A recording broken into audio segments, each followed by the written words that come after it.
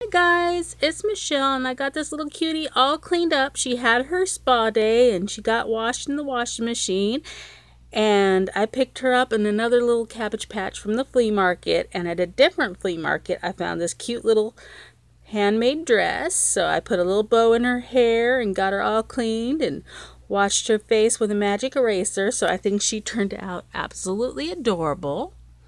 And she's got really pretty little blue eyes. And I love her little smile and her little dimple on her chin. I think she just looks adorable in this dress. And then I had this white hair bow, so I thought I'd add that to her. And I think she turned out really cute. So I'm going to name her Daisy since she's wearing a daisy dress.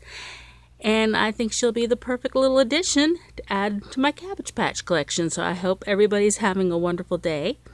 And remember, you're never too old for dolls, so keep an eye out for those cuties because you never know when you'll come across somebody at a thrift store or flea market that you can add to your collection.